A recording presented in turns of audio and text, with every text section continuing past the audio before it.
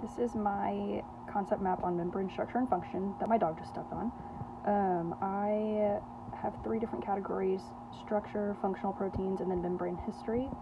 For the structure, sterols/steroids and glycolipids help provide the structure of the membrane. Unsaturated fatty acids give it some fluidity, and then saturated, they help with thermal regulation. The fatty acids are an example of an amphipathic molecule, and then amphipathic molecules help form detergent molecules.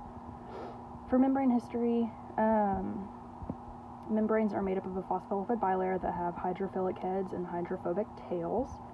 The sandwich model was the first and original model of the membrane, and then the fluid mosaic model is the more updated and more realistic version. For functional proteins, I have a few different ones. Membrane proteins, some examples are protein-attached proteins, lipid-linked proteins, monolayer associated proteins, peripheral membrane proteins, and then integral membrane proteins. And then glycoproteins are an integral membrane protein. Other functional proteins are anchor protein, which help keep the membrane together, enzymes which catalyze reactions, receptor proteins which attach to signal proteins, and we have proteoglycans down there.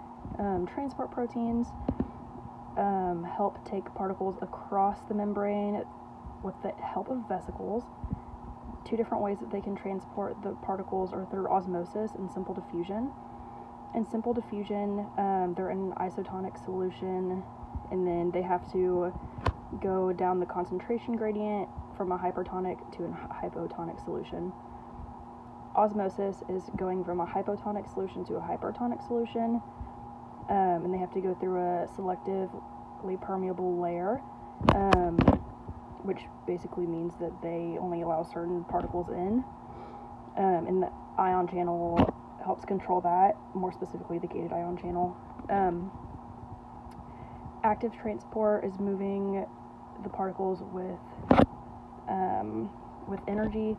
Passive transport does not require energy, and they flow through the membrane channels down the electrochemical gradient.